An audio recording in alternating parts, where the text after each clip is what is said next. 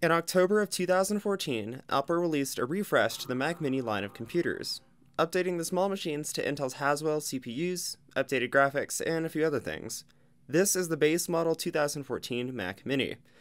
It features a 1.4 GHz Intel Core i5 4260U, 4 GB of DDR3 non-upgradable memory clocked at 1300 MHz, and for graphics, it's Intel's integrated HD 5000 to power whatever you want to render, or lack thereof.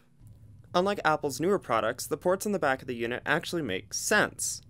From left to right, there's power, gigabit Ethernet, HDMI, 2 Thunderbolt 2 ports which also double as a mini DisplayPort connection, 4 USB 3.0 Type A ports, an SD-XC card slot, and a microphone and headphone jack.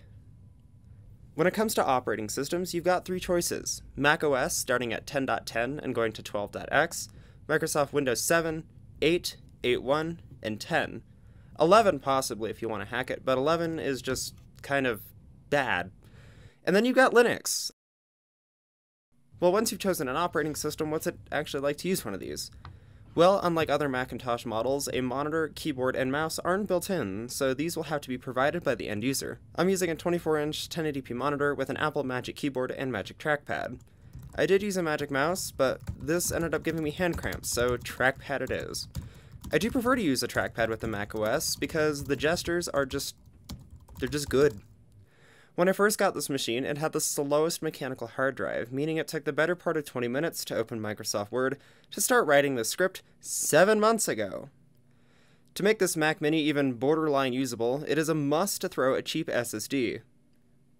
I ended up throwing in a 240GB Kingston SSD, though if you want more space, 500GB or 1TB is an option.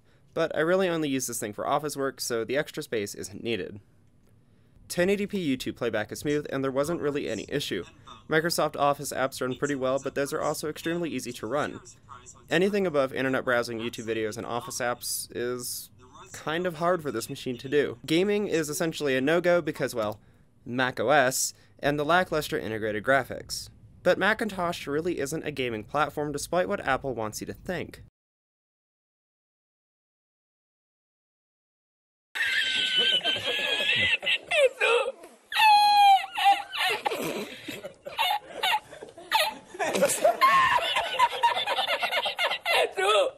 The macOS is fantastic for multitasking, and unlike Windows, it doesn't shit its pants when I right-click. Seriously, Microsoft, why does this happen?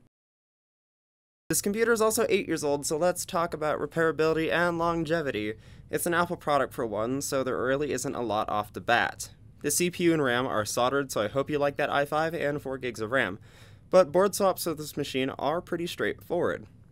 This computer does also come apart fairly easily, but you will need a special security Torx bit to remove the antenna plate and a special board removal tool, but that can be cheated with a pair of chopsticks. The hard drive is pretty easy to replace, and there's even been some models that have a small PCIe SSD that use the existing mechanical hard drive as a hybrid drive. Apple used to call them fusion drives. This model didn't have a fusion drive, so the mount for the PCIe SSD isn't there, but the header is still on the motherboard, and it is possible to order a mount online and slot in a PCIe SSD. Though, do this at your own risk because macOS is iffy with PCIe SSDs when it comes to certain brands, and there's some fantastic websites out there that will let you know which ones work. Let's draw this video to a close. The Mac Mini is a good value. It's a small little desktop computer that you can add your own peripherals to. The 2014 Mac Mini can regularly be found for under $300 on eBay. And those are the higher end Intel Core i7 models. The i5 models can be found for as little as $80. I got this one for $67.65 off of an eBay auction, so there's some serious possibility to find these for stupidly low prices. If you're wanting a low-cost computer for just general web browsing and office work, the 2014 Mac Mini is still a really good little computer.